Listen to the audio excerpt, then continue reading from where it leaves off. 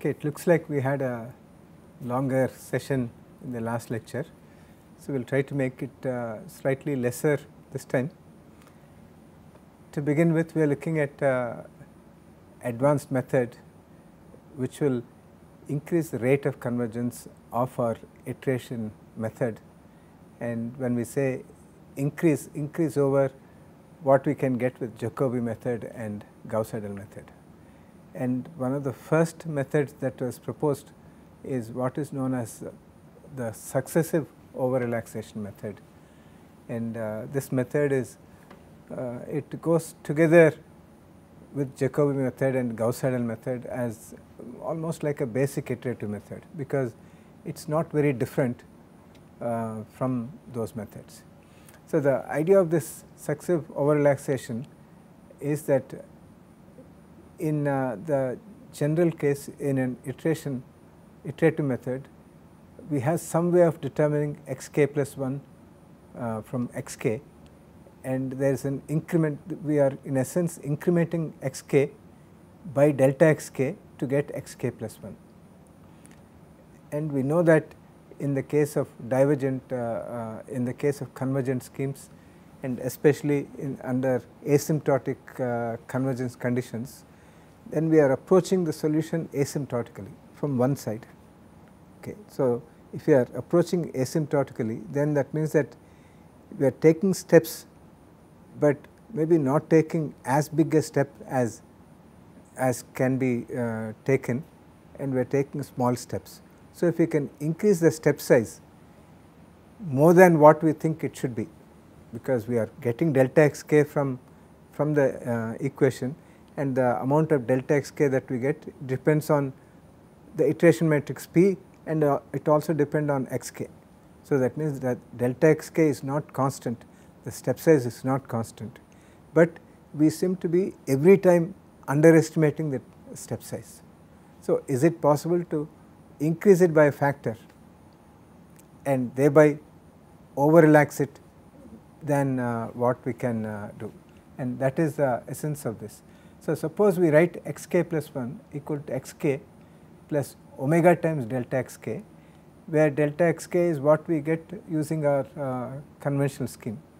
So, if you put omega equal to 1, then we have no over relaxation. So, we are saying that xk plus 1 is the previous value, and whatever your Jacobi method or Gauss-Seidel method predicts this delta xk to be, and we are saying that it is only asymptotically approaching, and it can be higher. So, can it be higher by a factor omega? If when you say omega is greater than 1, then you are over relaxing at every step. So, it becomes a successive over relaxation method.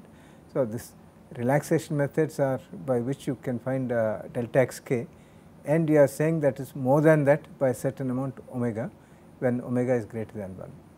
So, for typical Gauss-Seidel typical problems where you apply Gauss-Seidel method, although not in all cases, in the case where A is diagonally dominant is a good way of saying it. In such a case, you can show that omega can be less than 1, and this modification factor will not affect its property of whether it is converging or diverging. Okay. So, the method will remain convergent as long as omega is between 0 and 2, and if it is less than 0 or greater than 2, then it may diverge. Okay. So, that means that we can take any value between these, and typically when omega is less than 1, you say it is under relaxation. When omega is greater than 1, you say it is over relaxation. So, when omega is greater than 1, you are taking a step size which is greater than what should be taken as per the Jacobi method or the Gauss-Seidel method. When omega is less than 1, you are saying that it should be less than what it should be taken, what is estimated. If you are trying to speed up the rate of convergence, speed up the number of steps that are required to get to your objective of getting close enough to the true value, then you would like an over relaxation, omega to be greater than 1. Okay. But if you suspect For example, this delta xk estimate itself is subject to errors because you are solving a set of equations and you are making assumptions about, because of coupling or nonlinearity, you are making assumptions about what is the delta xk. That is, when you are trying to solve nonlinear algebraic equations or a set of equations, then you could say, for the sake of safety, for the sake of convergence, you could say that I will under relax, I will not take the full value that is predicted, I will only take part of the value. So then you could say that I will take omega to be between 0 and 1, you will be under relaxing. But here our Ax equal to b is a linear equation, linear algebraic equations, and we do not have to worry about under relaxation. We can definitely use over relaxation, and when A is diagonally dominant, we can take omega to be anything between 1 and 2, and we can do that over relaxation. So once you put a value to omega here, then given that you have delta xk determined by Jacobi method or whatever method.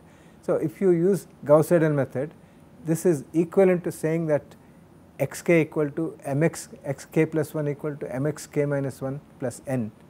In that m is d by omega minus e, and n is 1 minus omega by omega times d plus f, where d is the diagonal terms of A and E is those terms which are below the diagonal, and f are the terms which are above the diagonal. So with this notation, for a given A in Ax equal to b, you can directly find m and n as per the Gauss-Seidel method with this extra factor omega which is added, and we take for over relaxation omega to be between 1 and 2. So this will give us an iteration scheme like this.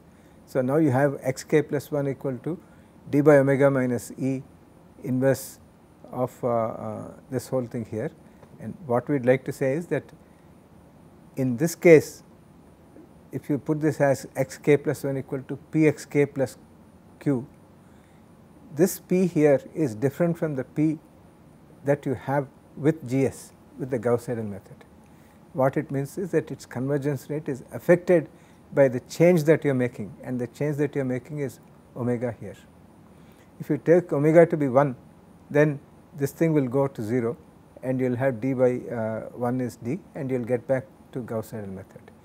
If omega is greater than 1, then you have extra influence of the diagonal elements here and these things here. So that will mean that you have an iteration matrix which is different from what you have with the Gauss-Seidel method, and therefore it will have a different convergence behavior. Okay. Now, although we are putting it like this in terms of these inverses, as before, as in the case of Jacobi method and Gauss-Seidel method, we do not do matrix inversion directly. This whole thing can be written just like we wrote in the Gauss-Seidel method, except that we put this a11 x1 k plus 1 here, and then we have this a11 x1 k minus omega times this whole thing. And what is omega times? a11 x1 k plus a12 x2 k, that is all the elements at the previous time step minus b1, and this whole thing is minus b1. So this is, it will be b1 times omega minus this value and plus this value here. And similarly for x2k, it is a22 x2k minus omega times this whole thing, where since we know x1 as the updated value, we make use of the updated value. So as far as evaluating as per the successive over relaxation is concerned, we are adding one multiplication here, omega times this, and then this is okay, we can, depending on how it is computed, it is either already computed or it is there, and this gives a subtraction.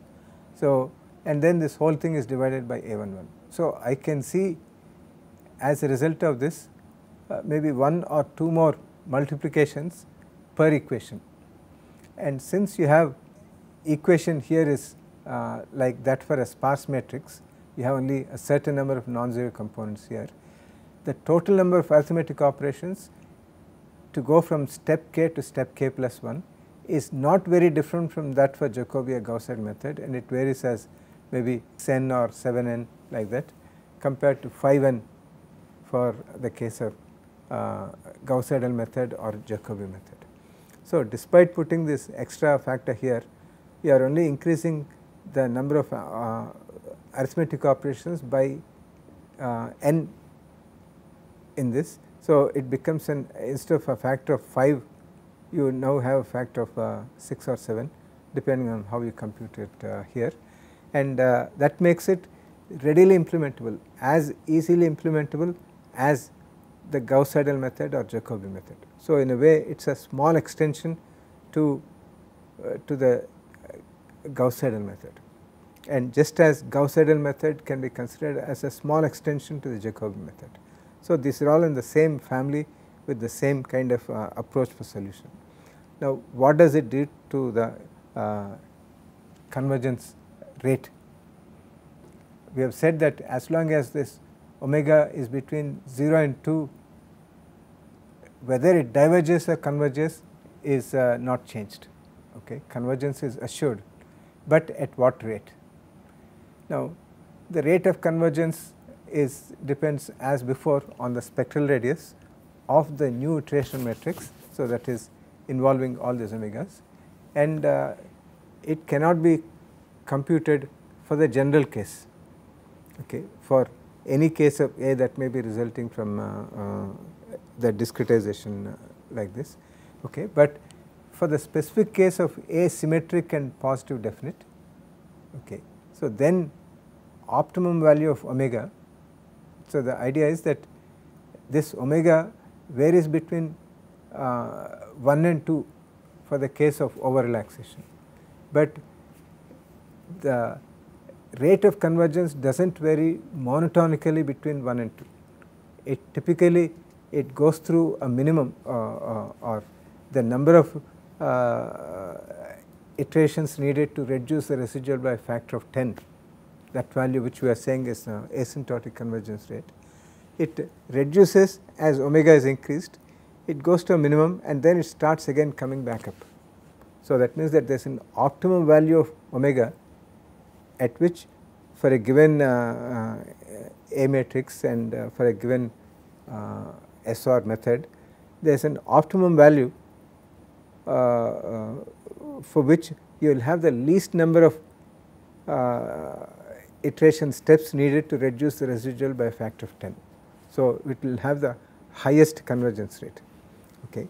That what the optimum value is not known a priori, okay, but for the specific case of when A is symmetric and positive definite, then the optimum value for Gauss-Seidel method of SOR, okay, where delta xk is determined as per the Gauss-Seidel method, is given by this expression here, where so this is 2 divided by 1 minus rho square square root, okay, square root of 1 minus rho square.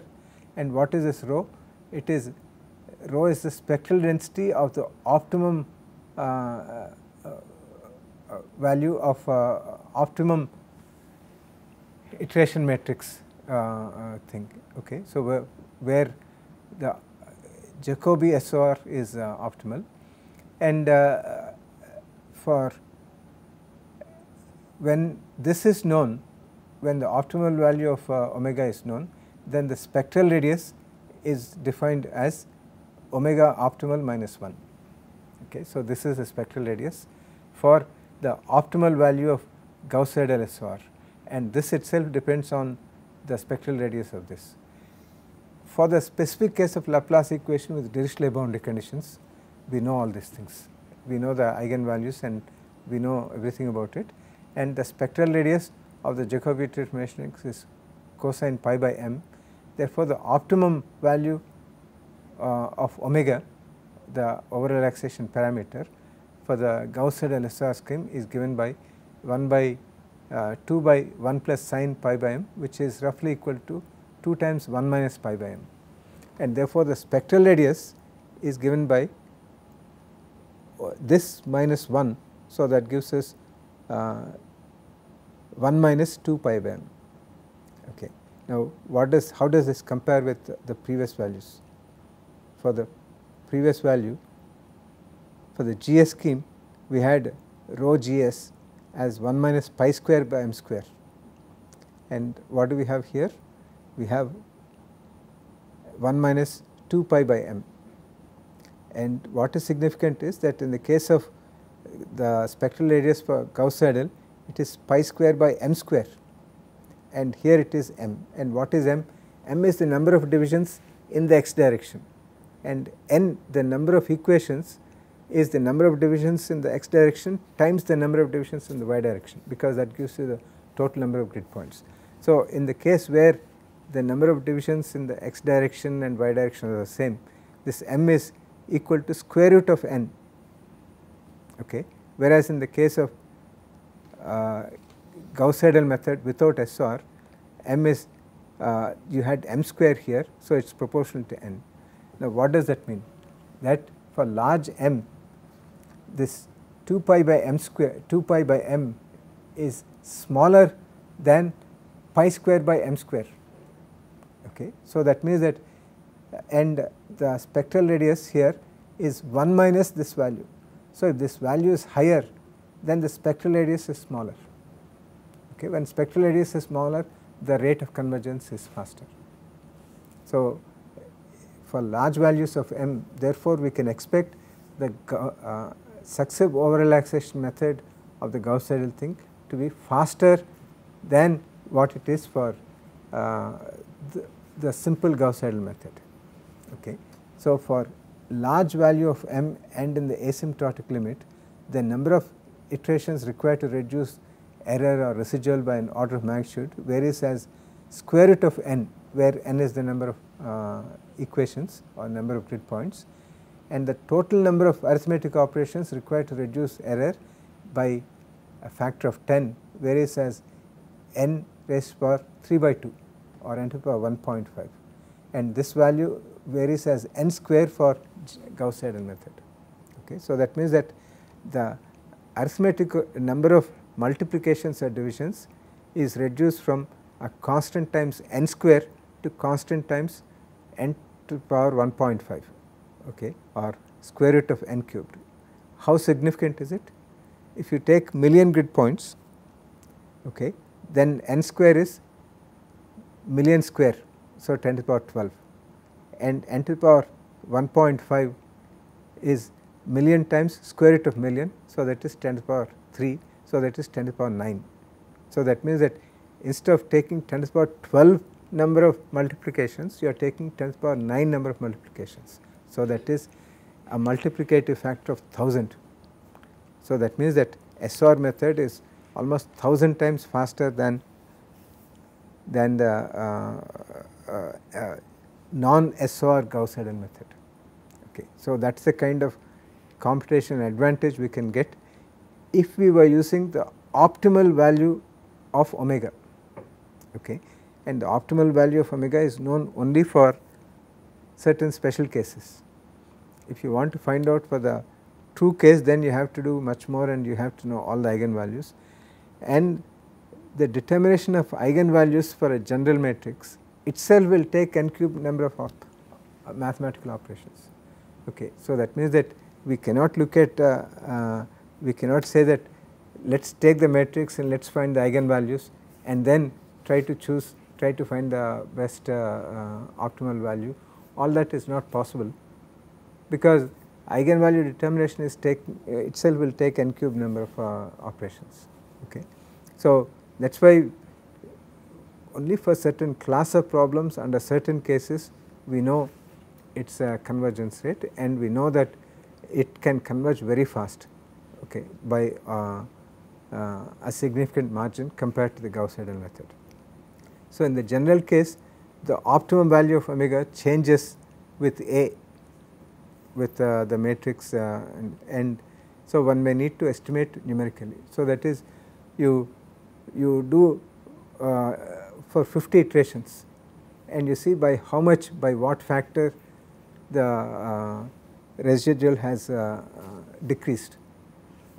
for a given value of omega. For example, you take omega to be 1.5 and now you do another 50 with omega equal to 1.6 and see whether that residual reduction factor has increased or decreased. Okay. If the residual reduction factor rate is decreased, that is if it has taken you if the amount of reduction is more than what you had with 1.5.